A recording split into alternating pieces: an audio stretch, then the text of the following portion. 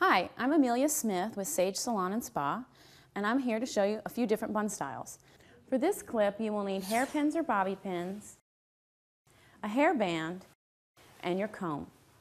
I'm going to show you about three. First one is the roll, and we're just simply going to use our fingers. I always like to use my fingers instead of a brush, especially if the hair's got curl in it, because if you brush it, it causes it to frizz. We're just going to section out Heather's hair here.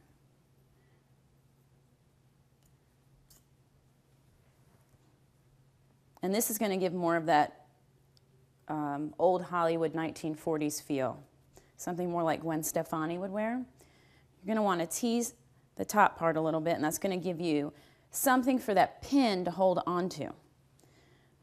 You take this section and you just roll it up. Grab your pin or your bobby pin, whatever you like, hairpin or bobby pin, and just secure that.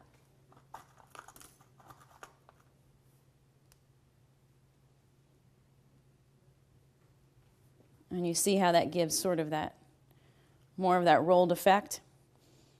So you would continue to do that around the head, just by a little bit of teasing again.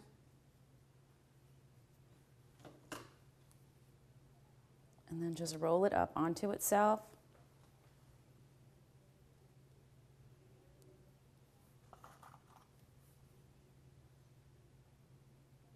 Pin it to secure it, spray it, and you're done.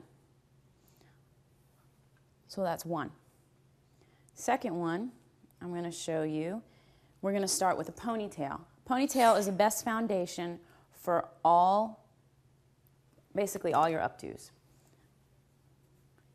You're going to want to pull everything together. It doesn't have to be really tight or slick. It can be loose. Pull everything together. Again, use your fingers. I like to use my fingers instead of a brush.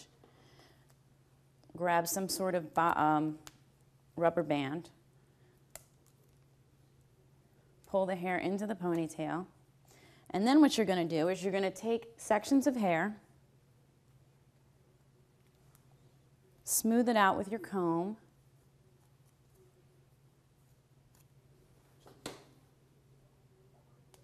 twist them, and just pin them into place.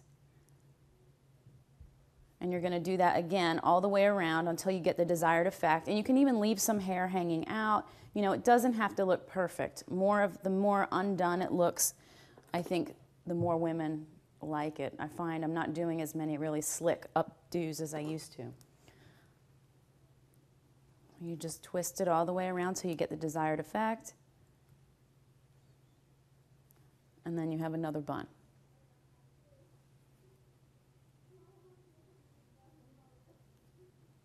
Third bun, again, starts out with a ponytail as a base. This one is lower, and we would traditionally call this a chignon.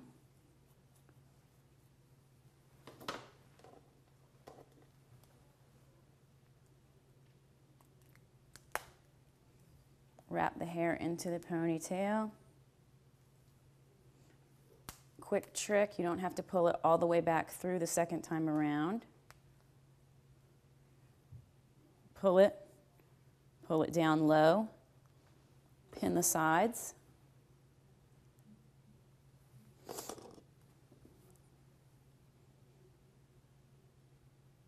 And you have your chignon.